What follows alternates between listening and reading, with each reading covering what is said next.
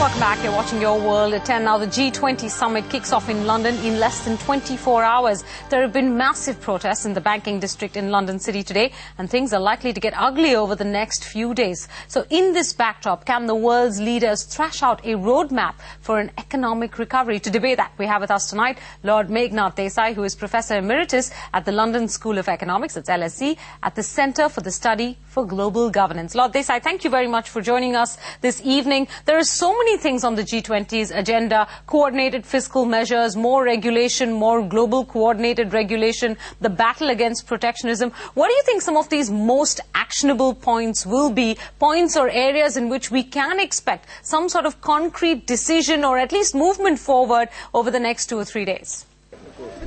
I think the first thing is that the fiscal stimulus need not be coordinated. It just needs to be parallel, in the sense that we don't need to get everyone doing the same thing or the same amount, but just enough as they think fit. So Japanese may do more than the Germans and so on. Secondly, I think the summit should prepare for international financial reform. This will take time, but they should set up a committee or something like that to report back in about 6 months how to reform the IMF, how to put more money into the IMF, and how to recycle the financial surpluses of Asia so that they don't all end up in American treasury bills. It's very important we get a real reform of the international financial system.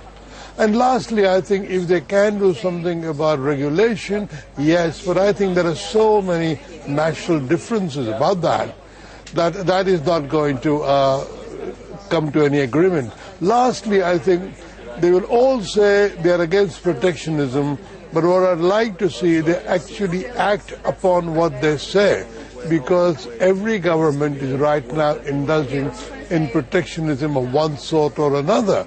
And I can see that it's democratic politics, but I think they should try and minimize protectionism as much as possible.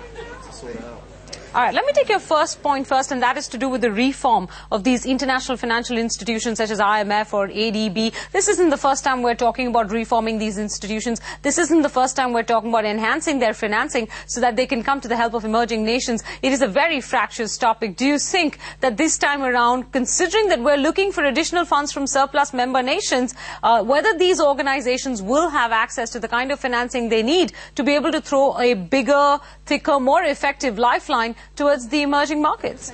I think the important thing is, in this crisis, the creditor nations, the financially powerful nations, are all from what used to be called the third world. China and India, to some extent Japan, which is in the first world. Asia is in a driving seat as far as money is concerned.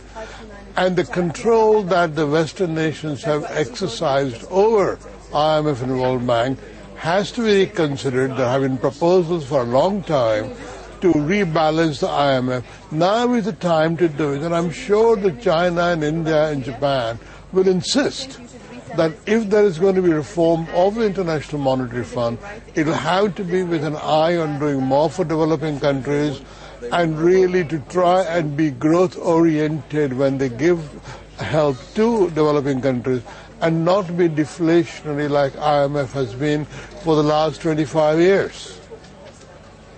All right, I'll come to protectionism in just a bit, because that was one of the other issues that you mentioned. But first up, do you think that there is likely to be considerable action taken in this meeting towards the creation of a global regulator, a supranational regulator, so to speak, that coordinates between various different financial markets, considering that most countries have their own set of rules for their financial markets? Do you think that this is a viable option?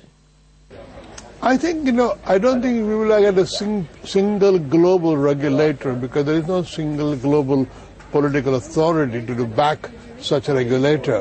What may happen is the regulators will talk more to each other continuously, and what has been happening until now is that people have followed a kind of a beggar my neighbor policy, and saying, hey, don't go to America, we have a lighter regulation in the city of London, and things like that. That kind of regulatory dumping should be prevented, and countries should agree, at least the major financial centers should agree that they will have similar regulations and they will not shelter the rogue companies in their stock market, because that is one of the problems. The Americans tried Sarbanes-Oxley as tough regulation, and the British said, hey, don't go to Wall Street, come to London.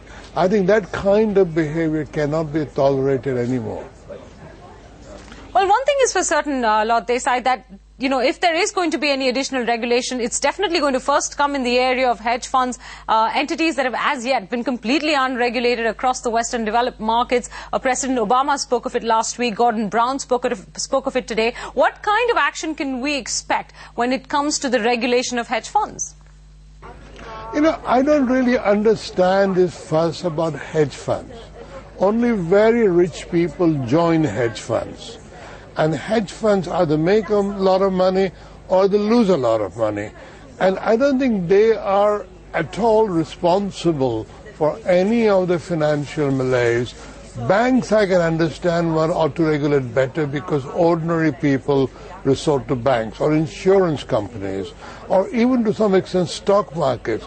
But hedge funds are rich people's clubs, and they can either take money or they can lose money, and I don't know that why anybody wants to regulate them. Yes, the rhetoric is very, very, very nice, and I think at most what they will do is they will ask hedge funds to register themselves. Right now there is no requirement. Register themselves with some stock exchange authorities, some regulatory authorities, and that's about all you can do, because these are grown-up people who are spending their own money. And you can't stop them from doing what they're doing. It's not their fault that the financial crisis happened. It's the government's fault. All right, Lord Desai, let me lastly come to the issue of financial protectionism. On the one hand, leaders at the G20 will be working on coordinated fiscal measures, coordinated regulatory policies. And on the other hand, we now have the rising specter of financial protectionism, especially in many of the Western world banks where governments have come to the assistance of private banks. And because of that assistance, are now able to demand that those banks lend only domestically and not that much internationally. This is a big cause for worry in India, or for countries like India, where a lot of our capital is sourced internationally, whether it's corporate loans or it's project finance or M&A finance. So how dire or how serious is this situation of financial protectionism? What can be done to curb it? And the first thing to assert, which nobody has done, is that globalization was a good thing. If you now complain about financial protectionism, it is because it was globalization which was helping countries like India and developing countries everywhere to get funds in the private sector from the rich countries. And when people denounce globalization or capitalism, on the other side, they want to complain about financial protectionism. Now, financial protection is a bad thing, and I think what we really need to do is to restore the financial markets as they were 18 months ago. We need banks to be able to go out and make foreign loans. Now, I think that mainly it is London and New York which are much more global financial centers than any center on the European continent. So I think London, as soon as it recovers its nerves, the 2 or 3 banks they have saved will have to get back into international lending. But right now, even now, there are a lot of banks, which have not been recapitalized by the government, which are perfectly free to lend abroad. What is needed is a restoration of confidence. And the G20 have to say that they are there not to restrict the system, but to restore the system. Yes, reform, but restore the system as it was, because the flow of money is as helpful to developing countries as to developed countries. And we need to get back into that kind of healthy, large flows of private funding from the rich country banks to the poor country industries. All right, Lord Desai, thanks very much. We do hope that this meeting makes some headway when it comes to that restoration point, as you put it. Well, Lord Meghnad Desai there in conversation with us on what can be expected from the G20.